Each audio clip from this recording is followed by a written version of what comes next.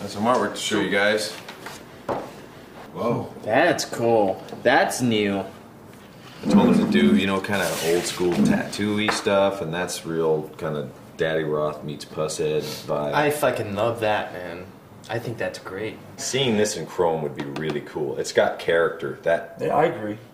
Yeah. Definitely lowrider car club thing. I like that. An axe and a piston. I mean, the chrome in here. He's really good at that. A couple of them could be cool without car elements or something that was just something other than that. Yeah, these don't have to be pistons. They can be a drumstick.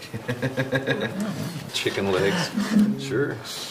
You know, what they drive is part of their personality, and I think that's interesting, dude. It's interesting to me. We need more spiders.